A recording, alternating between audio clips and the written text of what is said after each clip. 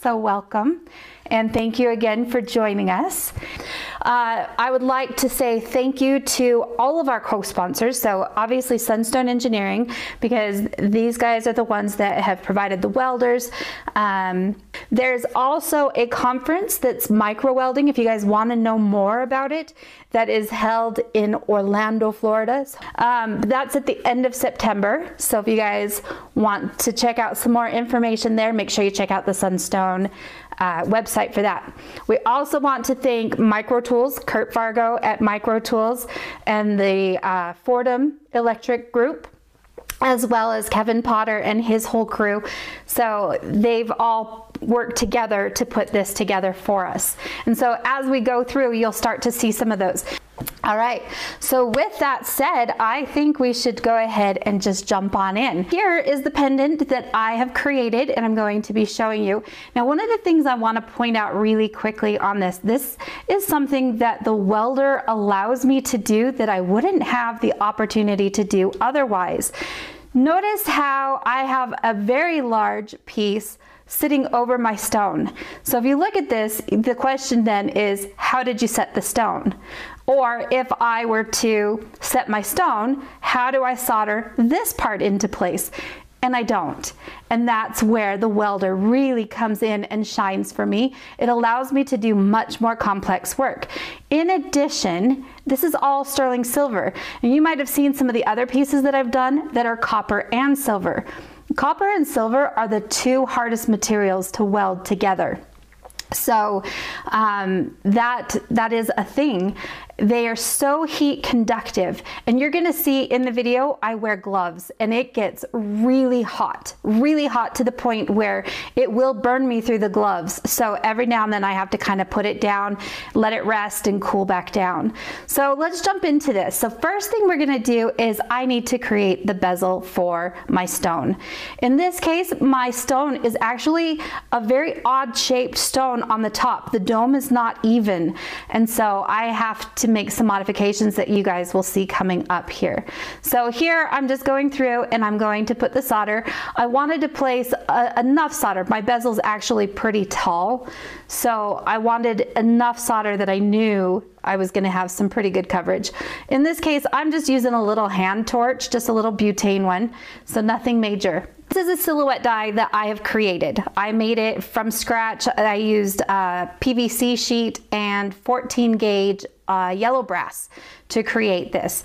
Now this sheet that you guys see with this beautiful pattern on it, that is a pattern from Potter USA. So it's one that I just rolled through the rolling mill. In this case, it's sterling. You'll see up in the upper right corner, there's a copper piece. That was a test piece. I wanted to test both the pattern and my die. And then over here to the left, you're gonna start to see some of my drawings that I did. So this is the stone that I'm using, and I think that this is gonna be a beautiful pattern. I put and I traced out, and the reason I traced this onto my sheet is I wanted to make certain that I had enough space, and then also to kind of get a visual of how things are going to lay out. So here I played with a couple of different ideas. This one on the right, you can see that's actually the one I decided to use that would have one spot that overlays, and then I have the bezel that's gonna swing. Now this one would have two spots that would overlay my stone, and again I would do the bezel, but I decided to go with the one here on the right. So first thing I've got is just a sheet of silver. Now this is already annealed. Okay, and that's important because when it comes time to forming that, then I need to have that. So now I've got it kind of laid out, and now I've got to decide where I'm going to draw my design. So I just give myself kind of a visual right there with my marker. This is modeling clay, but what it does, you can see it puts a film on my metal, and then with a pencil I can come in and draw. And if I mess up, all I do is rub it off with my finger, come back in with the clay, and dab it back on again to give me another surface, and then that way I can come in and draw my little design. And again, it's super simple because if I mess up, all I have to do is just wipe it off, dab it again, and then draw the new design. So that's approximately the design that we're going to go with on this. So here I have mounted this onto a block with hot glue. Okay, so it's just hot glue, and I'm using a flat graver. This is in a ball vise. That's why I'm able to rotate this around so easily. But this is what is called a flare cut. So I make a cut one direction and I turn it around and I cut in the opposite direction. And that actually brings the middle of those two cuts, they meet at a peak inside. And what that does is gives me a really, really flashy look to the design on my piece. And where it's silver, I mean, it just pops beautifully. The graver is highly polished, which will leave a highly polished finish as well. So, and I don't know, I love this part. I love watching this. This is sped up at about 800 times. So this is quite a bit faster than it actually happens. So once I have it, I just kind of remove any of the other surface scratches. Now I'm gonna put it into the die and I'm gonna form it, but I don't want it to shift. So I'm gonna tape it on both sides of this. If you only tape it on one side, it will actually kind of drag in on the free side. So I want to secure it pretty well. When you put it into the hydraulic press, make certain that it is completely centered. You don't want to have it off to the side or anything like that, and this is going to give you the best pressure. In this case, I took this up to about 3,500 pounds. I didn't want to go too high, otherwise I run the risk of popping this. But because I have already engraved it, I only get one shot at this, so I need to get the depth. I need to get it right the first time. And there is our piece. So now I'm going to cut out the inside. Here's something I want to point out. Notice that my saw is not straight up and down. Okay, when we use our jeweler's saw, we are always told to keep our saw straight up and down. And you'll see sometimes it is going to be straight up and down, but most of the time it's not. And what I'm trying to do is keep my saw cut perpendicular, not just up to the piece, but to the shape of the piece. And because my piece is shaped, then I need to, and here you can really see that angle that I'm at. Okay, you can see that right there. And I'm trying to keep it perpendicular to the metal at that angle. Okay, now, and you can see I wasn't perfect on that, so I have a bunch of cleanup to do. So this is where I'll bring in some different files. Here I'm using some needle files. This is sped up again, you guys, about 800%. So I wish we could go that fast. Wouldn't that be lovely? But anyway, so I'm going to spend some time here and I'm going to clean up these edges a lot. I used a number 2 and a number 4 file as far as their cut goes, so that's how gritty or fine they are. Notice that the file, I push it in. Files will only cut in one direction. So this is now the back plate. I didn't show the forming of that because it's the same as forming the front, but now we're going to do the back. Now here I make a mistake right here, right there. I cut it all the way down to the shape itself, and then I realized it and I was like, oh yeah, whoops, I need to be out a little bit. I actually want to leave a little bit of excess material on this. By leaving some excess material when I weld it, it gives me some metal to actually weld together. So I do have that one little spot that was cut perfectly at the edge, but the rest of it I leave a little bit of a flange. And so now I kind of test this out and I need to now solder in my bezel. I could weld that, but I don't. I like the join and the cleanness of the solder on this. So you'll see in my pieces, I use soldering and welding together a lot, okay? So notice that I put this on a nest, and that's because I want to come and bring that heat from underneath. And I actually put a lot of solder in this guy because I just wanted to make sure I had a really good joint. I also put it on the inside of my bezel because I don't want it spreading on the outside of my bezel, and the inside is going to be hidden by my stone. And there we watch that solder flow. It's the best thing in the studio, isn't it? Oh, I love watching that. Okay, so I'm going to cut out the top piece. And again, I'm leaving a flange, okay? I've left a lot of excess material. In this case, I've left a little too much, and I'm going to have to take care of that. I rub this on sandpaper because I want a nice flat surface. And so if you test it, look at that. You can see everything is nice and even. We've got a flat spot, and that is going to allow me to put those two pieces together.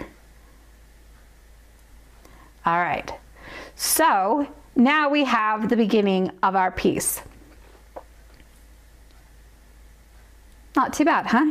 Okay, so I'm gonna pause here really quick and let's answer any questions that you guys might have. Is the nest binding wire? Yes, I use a stainless steel binding wire for that. And it's nice because it will kind of get these oxides that come onto it, and that will help it from soldering onto your piece if solder happens to flow down into there. So that would be, hopefully that kind of helps you there. What gauge of silver? So in this case, I am using, I believe, 20 gauge silver, which is 0.8 millimeters, for those of you guys that use that metric system. And both sides on this one were 20 gauge, which is 0.8 millimeters. As far as the borax that I dipped it in, that is a mixture of 50% borax to 50% denatured alcohol. And that's way I can protect the surface of my silver a little bit better from getting any kind of fire scale. As far as my solder, about 98% of the time I use hard solder. So both of those solder seams that you just saw, and that's it. That's all the solder that is used in this piece. But it's hard solder. I like hard solder because what happens, so first of all, hard solder has the highest silver content, okay, of all of the solders, and it has all of these different components that have been alloyed into it to help lower its melting temperature. Well, what happens with solder is when you flow that solder, its melting temperature will go up a little bit. So if I bring in new pieces of solder that's hard, its melting temperature is here, but my original one that's already flowed is up here now. So as this one flows, it'll catch up to this. Now it's a split second thing, but this will flow first. Okay, the new solder. So keep that in mind when you use it. And that's why, like I said, 98% of the time I use hard solder, because that little differentiation of that new solder flowing first. So I have easy, or I've got medium and easy in my studio, but they rarely get used. Let's see.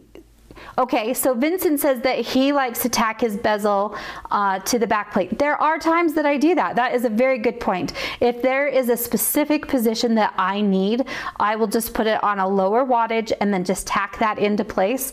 That's one of the things I really like about having the welders, is that you can go in and you can tack together more complex designs, and then it'll hold while you do your soldering operations. So that is a way that I use this welder a lot also. All right, so Lisa says she's disappointed because she thought I was going to close the bezel using the welder. So how much soldered versus welded? Like I said, you have now seen all of the soldered part on this piece. And I don't find that I replace my soldering with welding. To me, they are a good marriage together. So I can still solder some elements and then I can weld other elements. And then the other thing too is that when I do my welding, I don't have to worry about damaging my stones or anything like that. And then, like I said, I'm able to create more complex things that might cover up my stone that would have made my stone impossible to set had I done it another way, or it would have been impossible to solder had I tried to do that as well. So those are a couple of different things there. So Nardine, how do I determine the settings of the Orion with the different gauges between the wire and sheet? We're actually going to look at some of that coming up here pretty quick, but a lot of times it is a trial and error. So you'll see how I kind of tackle that. So let's jump back over to this video really quick. Can you weld pieces with enamel? Absolutely. Yes, you can. I've done it many times. I've had students that have done it with great success. You just need to have that. You need to have a clean margin that you can weld together. So if you're welding something on the edges of a piece that's enameled, you know, I've done stuff like that a lot. So, all right, so let me share this back over here for you guys, and we'll continue. Okay, so here I'm gonna finish cutting out different things. So the stone that I have for this is so pretty, front and back, so I wanted to pop out the back on this as well. And this is where some of that cleanup comes back in. So again, I'm gonna come in with my file, but that will sometimes leave kind of a rough surface. So here I'm using a gray silicone wheel, or accessory, you know, just a grinding bit. This one happens to be a cylinder, and I can just come in and smooth down any of those file marks that were left. And here I kind of recognized that my surface wasn't quite as even as I thought, so I go back in with the file, and then I'm going to follow that back up with that cylinder wheel. Now, or the cylinder accessory. Now the cylinder accessory is great, but it cannot get me into that point. Okay, that point is pretty tight. So here I'm going to switch to a red one, which is a little bit finer grit, but it also had the point. Now, that shape is available in the gray one. I just don't have it here in my studio. So this was one step finer, and I figured that that would still work. And I'm just going to touch up my bezel just to make sure everything looks nice and even. So now, remember I told you my stone was really off-shaped. Can you see that? Like it dips down there at the edge, and now it's back up to a high spot. So I use a marker to trace out along the top of the stone on the inside of my bezel. Now I have a couple of options here. I can either lift my stone or I can drop the bezel. And I don't usually drop my bezels. I don't usually grind them down, but in this case I'm going to.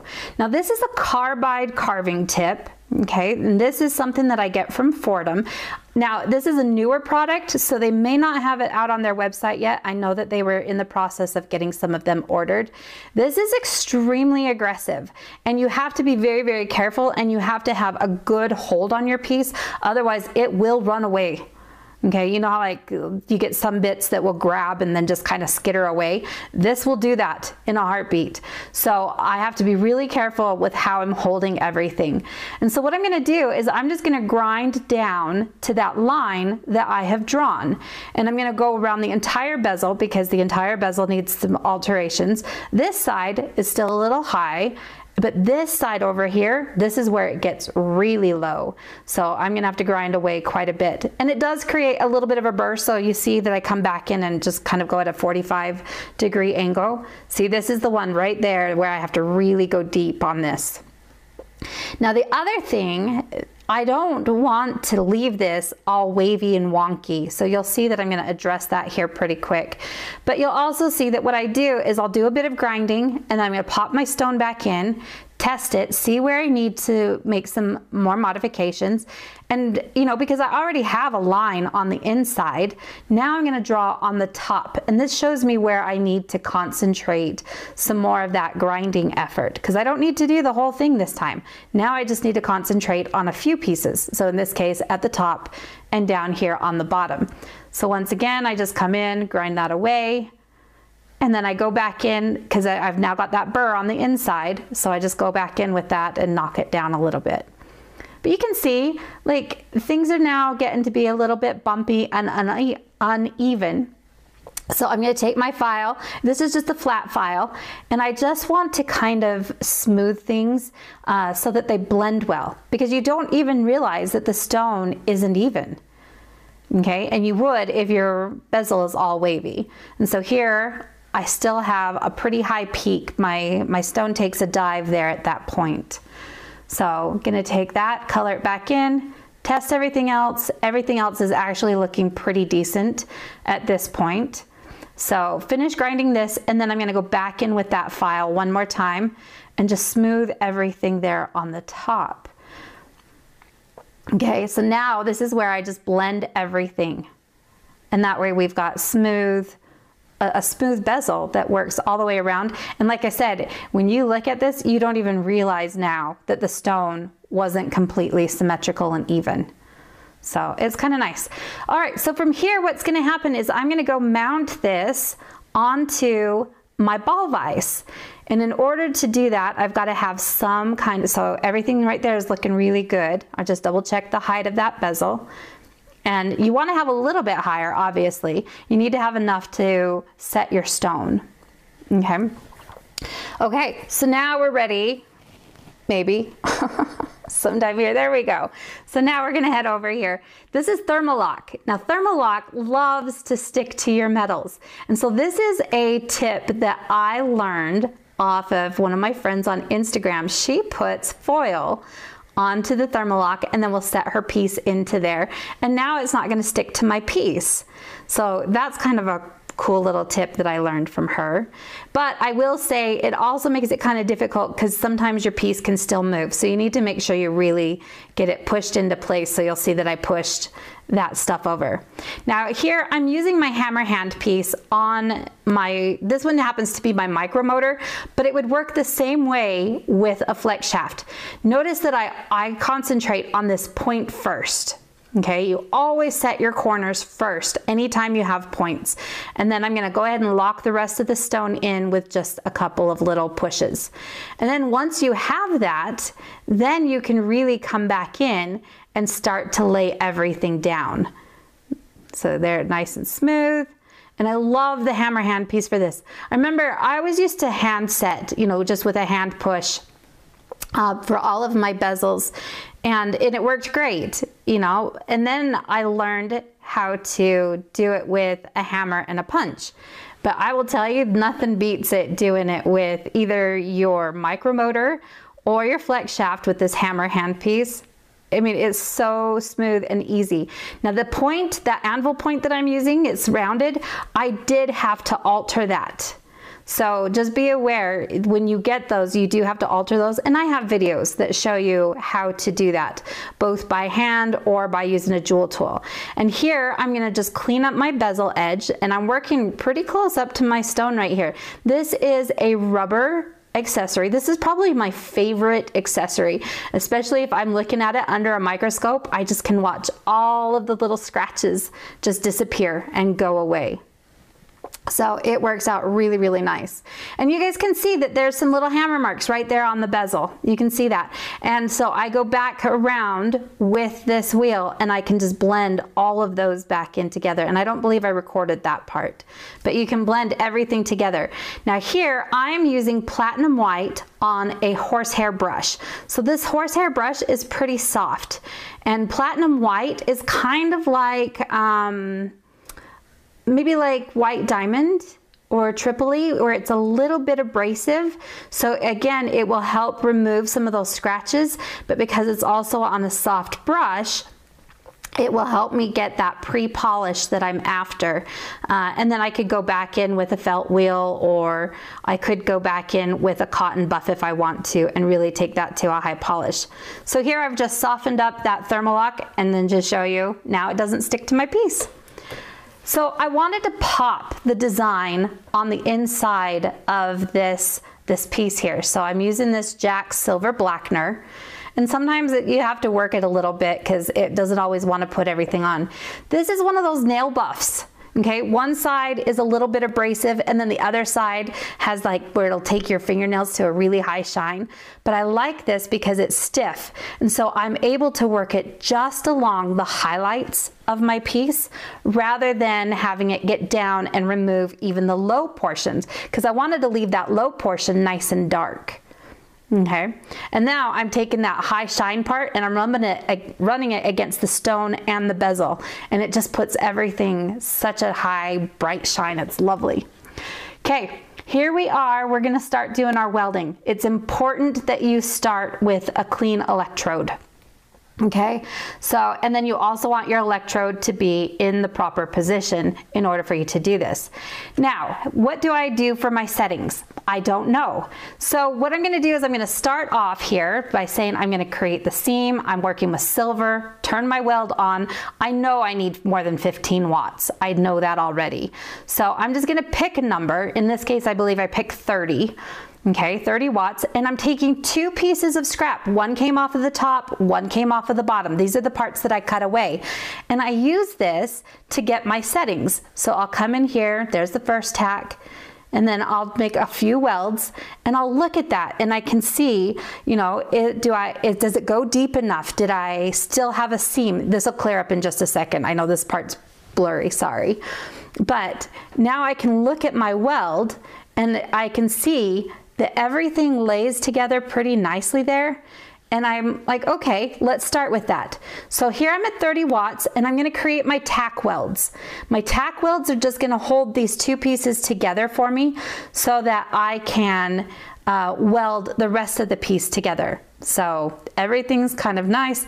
I do have the little clip. You just create or clip that onto your piece. That is necessary to complete the circuit from the welder to your piece of metal. All right, so now I have 3 welds on here. Okay, they're very light, but it doesn't take much, and it will hold everything together. So again, right now I'm set at 30, okay? And I'm just gonna go in and I'm putting 1 weld next to the next, to the next, to the next. Now this is sped up just a little bit, and that was not enough. So I'm like, okay, let's bump this up to 50. And now you can see like my welds are starting to pool a little bit. It's not as smooth as it was when it was at 30. Okay, it's starting to get a little bit bumpy in there. And I am holding this and it is getting hot, especially as you go from one weld to the next and you lay them right next to each other like that. Your piece gets very, very, very hot. And I'm not even kidding. You have to put it down several times to do it. So I'm gonna kind of look at that and I'm like, all right, well, I'm definitely getting a deep enough weld, you know, but maybe it's gonna make too much of a mess.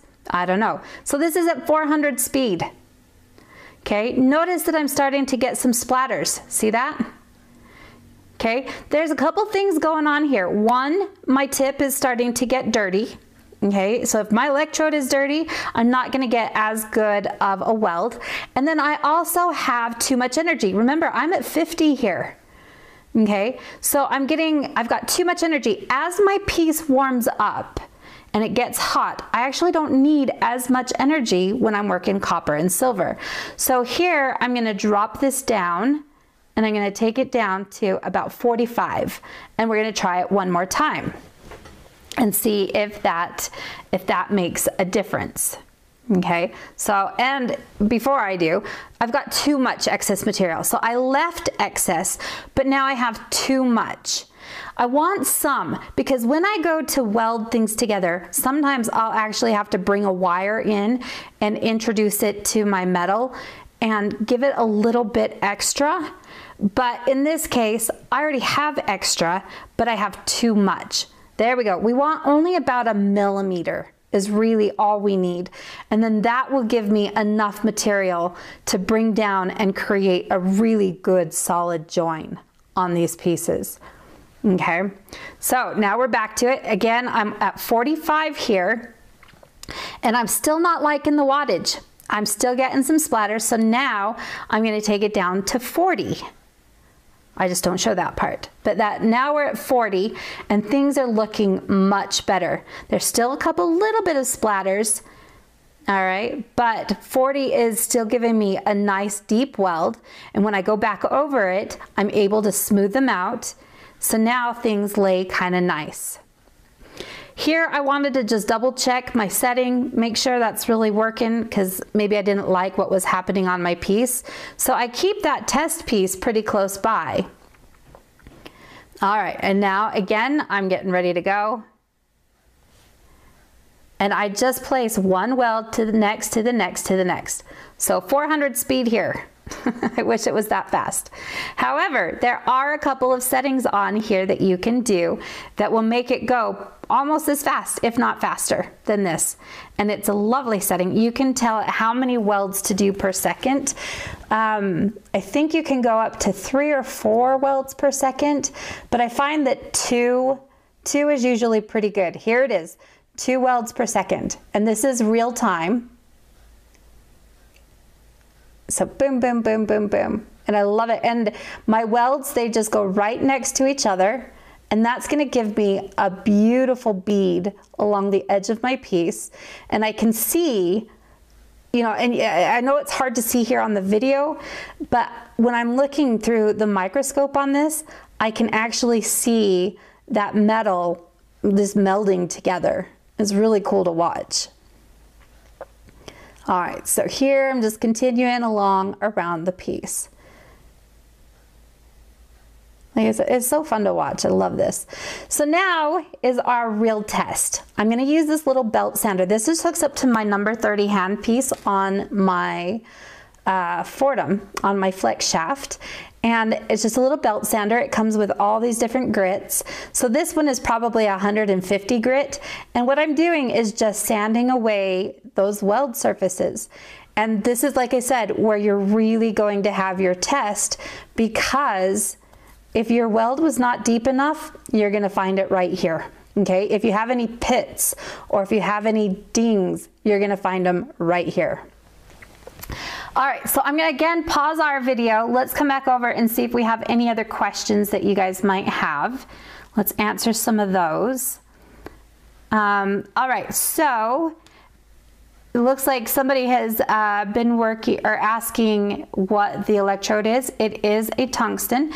So this is a micro TIG welder. TIG is a tungsten inert gas. Now the inert gas that I use here is argon. So I have an argon tank just to the side of my little bench that has my welder right here. Argon is nice because it is one that's it's not combustible or anything like that, but it gives us that shielding gas to kind of keep the oxidation at bay, much like flux does when we are soldering some of that. And then Dean Elizabeth asked, no danger to the stone during welding? In this case, no. I mean, I guess you could if you get your piece too hot, but I get my pieces really hot and there's no damage to any of my stones. So I've had great success on that. People are asking about let's see here quick, eye protection. So I'm looking through a microscope, and that microscope is going to auto darken for me. So when it has one of those welds go off, it auto darkens, much like you would have with a welder's helmet or welder's glasses that do that auto darkening. Let's see. Really quick. Sorry guys, I'm just trying to do some of these. Do both of the pieces need to be clipped, like with that little clip that I have? Like if you're welding a smaller item onto a larger item, it's really only one. You just have to have that circuit completed. Matter of fact, you're gonna see here in just a minute, I'm not gonna clip it at all. I'm actually just gonna hold it against the metal. Okay, and that is still going to be enough to create that circuit. I don't want to clip it because I already have a good finish on my piece, and so I don't want to ruin that. And then as far as how far out to leave that electrode, so some people are saying that they don't have those set, you don't have this little marking that is on this. However, it's basically to this little line right here where it stops. So from here to here is really where it goes. Mine just happens to have that little mark on it that makes it really easy. But even if it didn't, you can just use those rings that kind of lock it into place as your guide. Okay, will the Orion pulse arc do the same things? So all of these are pulse arc welders, just so you know. There are 4 different machines. You have your M-Pulse 30. That says that we've got 30 joules, 30 watts that we're working with. Okay, that's not a whole lot. This will not work on the M-Pulse. It just doesn't have enough. However, the next step up is the 100C. And on that one, you've got 100 watts. You've got the 150S, which takes it to 150. And then I have the 200I. Now the difference between these machines and these other 3 machines, the 100, the 150, and the 200, they will all have the capability of doing what I'm doing here. The thing that happens with them is that you get finer and finer settings that you can do with this. So I have some settings that will make it so that I can make that weld super smooth, okay, by changing my agitation, by changing the length of my weld, by changing the shape of the arc that I get. You may not have those settings on the lower machines, but you will still have enough power to do them, and you'll just have a little bit more cleanup. So that's one of the things that you'll have with that. Let's see, other questions really quick. Can we clean the tip with a file without having to remove it from the handle? I would remove it. I think, or I'm assuming you're talking about the electrode. I would pull the electrode out, clean it off, make it sharp. I don't think I would leave it on the machine to do that, because not only that, but your electrode's going to get shorter as you do this, right? Now, I will tell you guys, I weld quite a bit, and I think I'm on my second maybe my third electrode. So they're gonna last a while, all right? And then Janet says, what do I mean by deep? I can't give you like an exact measurement, but when I mean deep, when I have a deep weld, I know that both of my pieces are welded together and it's not just a surface weld. So it's not like I'm gonna hit it with a file or sandpaper and I've already gotten through it. I'm gonna be able to go down a little bit, and when I go down to make that surface smooth, because you saw, as I welded, everything kind of, you get this rippled effect. Like think about a really good weld join that you've seen on a piece of bar stock or something like that, right? You can see that. And so when you grind those flat, if I run into a pit or a hole, then I didn't have a deep enough weld. But if I can take and file and sand my whole piece flat, that whole seam, and not have a pit or a hole, that's a good deep weld. Okay, and that's what I mean by deep. But I can't tell you like how deep that is because it's inside of my piece. So I can't tell you if it's like a millimeter, if it's half a millimeter. I don't know. Now, does the heat affect the patina? It can. It totally can. And again, I can control that because I don't have to keep welding to the point where my piece gets so hot. Right? I can do a few welds, put it down, do something, come back, do a few welds, put it down, do something. In my case, I'm like, oh, whatever, I can just push through it. So I just keep going, even though I'm burning my fingers. And like I said, I do wear gloves. So I just bought some leather gloves. And I mean, you guys can see, look at them. They're like, they totally look like they've been welding, but those will help protect your skin as well. And when it gets too hot for me, I just put it down at that point, but I don't have to take it to the point where it gets hot. And the heat from the weld, if I do it that way, definitely will not affect my stone, definitely will not affect my patina, okay, because I won't be getting it quite that hot. How often do we have to clean the electrode, and do you have to remove it each time to clean? Yes, I remove it every time to clean it. So that was kind of answered a little bit before. How often do I clean it? I don't clean mine often enough. Matter of fact, I think I would have had much better welds on this piece had I pulled it off and cleaned it occasionally. Because you'll see, like, and even if you watched the video, and if you watch, because I've got a couple more welds that are going to happen here pretty quick, look at my electrode. It looks like it's got this little speckled silver fog on it, or a haze. That should be cleaned. And if I clean that, I'm gonna get better welds. So it's up to you. Again, I'm one of those that I'm like, I can push through, even though I know I'm not gonna have as good of a weld because it's gonna fire a little bit differently. It kind of disperses that arc a little bit differently than if you have a nice clean weld. So I would clean it as often as possible. Okay, and especially if you're noticing that you're having a really hard time with a weld when it was doing beautifully before, that's one of your tips right there. Clean that electrode and try again, and chances are that that's what your problem was. So we just talked about that. At what point do we stop to sharpen? Filing and sanding does not affect it, is what Marianne asked. So again, I'm going to file and sand away any of that excess. I'm going to file and sand away any of that surface texture. And as long as I have a deep enough weld, one that penetrated enough to do that weld, then no, it won't affect it unless I go too deep. And you guys will actually see here, I'm going to go back and hit a couple of spots again, because when I was sanding, I did go too deep and I was starting to see the seam come back up again. Can you only do the seams? No way of using it for sweat soldering. Julie, I'm not totally sure what you mean by that. But you can do seams, I can do lots of things with it. If you guys have had a chance to watch my Instagram page, I'm Metalsmith Melissa on Instagram, and I show a number of different ways that I use the welder for that. Does the metal need any special cleaning prior to welding? No, it does not. Do the weld spots need to be removed when adding the test piece to the sweeps? No, that's the thing that's really cool about it. You guys are gonna see like the metal, it kind of turns dark and black and whatever. It's soot. it wipes right off. Okay, so with your welder, they send a little fiberglass brush and you can just brush it off, and you guys will see that coming up here in just a second. But no, you don't have to clean anything on it. It's lovely. I do like that.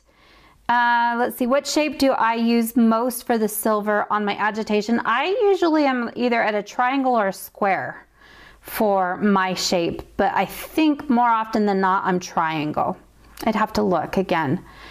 Can it do what a laser can do, and what can the laser do? So that is like a whole other can of worms, and then we just don't have enough time to talk about that here. So Linda, we can talk about that a little bit. They don't replace each other, but there are definitely, like, the arc welder will do better with copper and silver than the laser will, hands down. So power supply on my machine is a 110. And do I patina after the welding? Absolutely. Does the tungsten weld blend in? Yes, as long as you have done it. Oh yeah, and there is a paper that they have, and it looks like Scott just posted an article, a link to the article on pulse arc welders versus the laser welders. So Linda, be sure to check that out as well. Is this better for ring repairs versus soldering? I don't have enough experience to be able to answer that for doing ring repairs. I know that there are things that it would do well with that, and I know people who do ring repairs with welding versus soldering, and they like that as well. So, again, trial and error type of thing, I think, right there. Let's see. Yes, we can patina afterwards. And do we find small explosions happen from a dirty tip? Yes, I do. Especially if you have a combination of a dirty tip and too much power. The little explosions happen more because of too much power than the dirty tip, though. So if you're getting the little explosions and things popping off, and you guys, my little desktop over here, my bench top, is totally pockmarked with little burn spots. Okay, and I even get them sometimes on my arms if I've got my power too high and I'm blowing off some of that excess metal. So what's my say? We talked about that. The anti-splatter spray, not that I know of. An anti-splatter spray, that would be kind of awesome for sure. Let's see. Can we use the welder with gold? Oh my goodness. The welder and gold love each other so much. When welding a piece of copper to silver, do I use copper or silver setting? It depends on which piece is bigger or thicker. And really, you can use either one and it won't matter. But if I have, let's say, 20 gauge copper and only a 22 gauge silver, I'm going to hit the copper setting. Okay, so hopefully that helps with that too. Can you anodize the titanium after welding? Yes, yeah, you should be able to, just without a problem. Okay, so let's go back over to the video real quick, and we've got about 10 minutes left on that, and we'll finish that up. All right. Okay, so here again, I'm just going to use that little belt sander to kind of clean things up. Notice that, at this point, things are looking pretty good. Here's where I was talking about that fiberglass. See, look at that. It just brushes right off.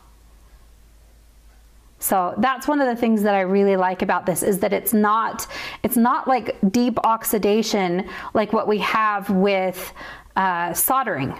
Right? So this is just a fiberglass brush, and I can just brush that all right off. Okay. All right. I didn't realize I put so much of this on here, but there we go. So I noticed that when I did my welding, or not my welding, my sanding, my seam, I was starting to be able to see my seam a little bit. So I just go back in and just touch that up. You can even set this at a little bit lower setting, but I believe I left this on a 40. So again, it still is going to give me a nice deep weld, but notice that my surface, it's not as bad this time. Okay. Like last time I had a lot of deeper areas. And so now I just come back onto this and clean it back up, and everything is looking nice. as far as my seam goes. And so I just get to spend the time here now finishing up that seam, making sure everything is solid. Now I'm knocking off kind of that upper surface and lower. I decided to do this with a file rather than the belt sander just because I had a little bit more control. So in this case, this is my bale. I've already engraved it. And again, I'm going to use that belt sander just to kind of smooth out my edges. Now this is where I really get my nails. This will really take your nails down really fast. And you can see I've hit it with the sander on that as well. So I just want to kind of get that bale with a good shape, and then I'm going to go over and form it. Now for forming this, I have a number of options, and I have to be very careful because I've engraved this already, and not only is it engraved, but it's a bright cut, so it's a little bit more fragile. So here I'm using the Durston ring bender. The 08 means that it's an 8mm peg that I'm forming this on. Okay, and I'm using the Delrin former, and that's nice because then it doesn't damage my engraved surface at all. Okay, now the next thing that I need to do on this is I don't want those ends to continue to point down towards each other, so I flare them out just a little bit, and this is going to allow it to sit up next to my stone or next to my piece nicely without scratching it. So I just use a ball burr to mark, and give myself a divot for drilling through. This is a 1mm drill bit, so that's 18 gauge that I'm going through this, and I just want to go through both sides of this. And what's going to end up happening on here is I'm going to, and I flipped it over and just went through the back hole as well. Just make sure that my hole is nice and open. And it will accept the wire and be able to move freely.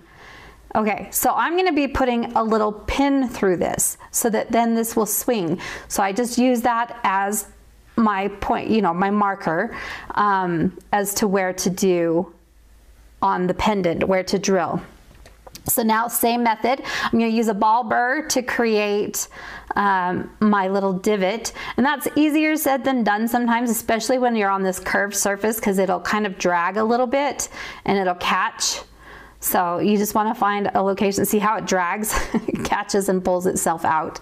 So I had to kind of try a couple different positions to be able to hold it still while I did that little divot. And then once again, I'm going to drill through this. Now notice that I'm working on a piece of leather here, and that's because I don't want to get a whole ton of scratches on my piece from my bench pin. Okay, so you can use some kind of a soft cloth or whatever, and this is just the suede side of a piece of leather that I have. And you'll see when I get to polishing, I'm going to use a couple different things on here. Okay. And here I'm going to start off with a felt buff. This is hard, and I'm using platinum white. And if you remember, that platinum white is a little bit gritty. Okay, so you can see those surface scratches right there from the file and stuff and the sanding. And now you don't, because they're gone. Look how pretty that is. And this again is where we're really going to see if we have a good weld at our seam. And we have a beautiful weld at our seam. Okay, and so again, I'm just doing the platinum white. I'm just doing here along the edge. And now on this piece, I wanted the front of the piece to be a little bit more matte finish so that my engraving work really, really pops. But on the back, I want it to have a nice mirror finish. So I'm going to go over this also with the felt and remove any of those small surface scratches that might have happened while sitting on a bench pin or whatever other operation that I have on this piece. So from here, I'm going to go ahead and use this with that platinum white, remove the scratches, and then I'm going to move it over to a high finish with a red rouge. But I actually might wait for that a little bit. Here it's also important to remember, if you guys are going to do any of these polishing steps, you need to make certain that you clean your piece really well between the steps, because you don't want to cross-contaminate the different grits. Because if you have 180 grit and you leave some of those grits on there, even though you might go to a 3000 grit paper, it still is going to be bad. Oh, check out that electrode. That electrode is terrible. That should have been cleaned. But I was like, I can do it. Notice that I'm kind of stabilizing my finger there too. So here I've balled up one end. This is that pin that I was telling you about. Push it through. We're going to cut it down to size. And everybody always asks, how tight do you make it? And that's just, and here I was also going to tighten up that bail just a little bit. But I like to leave probably about 3 millimeters or so. Now here, remember I said I'm not going to clip it? I'm just holding it. I'm holding it up against the bail. All right, tack 1, tack 2. And there is our beautiful ball. That's the other thing too. These welders make a perfect ball on these on the sterling silver wire, which is not easy to do. So now that I'm done, now I go back with my red rouge on a soft cotton buff. Notice that the surface that I'm holding my piece on is now different. So I've just flipped it over. So one side I do the gritty ones, and then the other side I do the high polish. And every now and then you can see me in there. Hello! But this is how I go through that piece. So there's a lot of steps to it, and like I said, this was a 3 hours of video that I was able to take down to 30 minutes, and this is now our piece. Okay, and again, like I said, my favorite thing is that I'm able to do this more complex covering over the stones that I wouldn't have been able to do by soldering, because if I did, I wouldn't be able to set the stone, or if I set my stone, I couldn't do the soldering. And not only that, but hitting this with a torch after I've done all the engraving would undo a lot. And that's the seam. Check out that seam. Beautiful. There is no seam. It's just solid. And so you would never even know how it had been put together. Okay. And that, you guys, is the end of our video. So let's finish up any more questions, and thank you. It looks like you guys are liking this piece. I love this piece. It's definitely, and it's got a lot of fun movement on it. So it's definitely a great one. Amber just asked, when you have to add silver, do you use 28 gauge wire? I do. And actually I leave that like right here at my welder. Like I always have a little bit here. Sometimes I'll use fine, sometimes I'll use sterling, it just kind of depends. But yeah, so in the case of my pendant, I didn't have to add anything because I left enough of a flange around it. But when I have, sometimes I'm doing a jump ring or an ear wire type of thing, then I can add a little bit of wire, because sometimes you need a little bit of extra material, and that's where I will then introduce, because I think somebody asked about fire wire. Fire wire is something that they use in the lasers, and that will work just fine here on the welder also. So you do have that as a possibility. Can this type of item be done with thinner gauge if you have the lesser impulse? The impulse, you're still going to have a really hard time. It just does not have the kind of wattage that you need to get a really good joint on that. But that said, absolutely try it. Try it and see what happens. Can we suggest the welder name, please? Mine is the 200i. We mentioned that I have other videos where they can be seen. Out on Instagram, I have a number of videos, and I will be putting some more out on my YouTube channel as well. On Instagram, I'm Metalsmith Melissa. On YouTube, it's just Melissa Muir, so you can find me there as well. Argentium, yes, it will work very well on Argentium also, so you should be able to do that. Camille asked, is the electrode to make contact with the piece or just held off of the electrode? No, it makes contact with the piece. So what happens, and I have a cool video that shows this out on my YouTube channel. So what happens is your electrode, you touch it, and that creates that circuit. The electrode, so the gas will begin to flow, that argon begins to flow. The electrode is going to retract, and then that plasma arc is going to come down and jump the gap between your electrode and your piece, and then the electrode will come back down. I mean, and it happens, it happens so fast you barely see it. But if you did see, like on my video, like when I had the welds, you kind of see this, okay, and so that might be something to look for if you watch it again. The name of the Fordham carving tip, these are a tungsten carbide carving tip is what I used. Now, like I said, Fordham, I don't believe that they have any of these in stock yet, but they're getting them in, so that's something that we can watch for as well.